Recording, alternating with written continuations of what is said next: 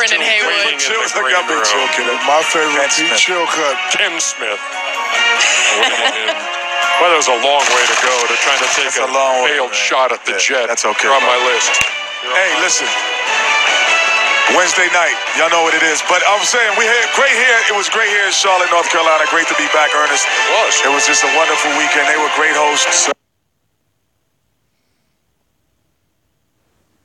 It's time for Shaq and a Fool presented by Hotels.com. And these, the best plays of the first half of the season as voted on by the fans. Guys, are you ready? We're ready. They say go big or go home. Here are some of the players that probably should have just gone home. We Shaq and a Fool. What? We Shaq and a Fool. What? We Shaq and a Fool. What?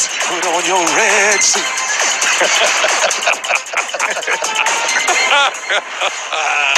Yeah.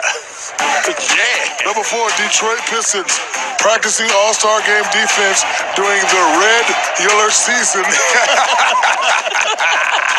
Oh my God, yo, come on, man. That might be the most terrible defense. Oh my God. There was like no red lights in that thing. It was just straight highway.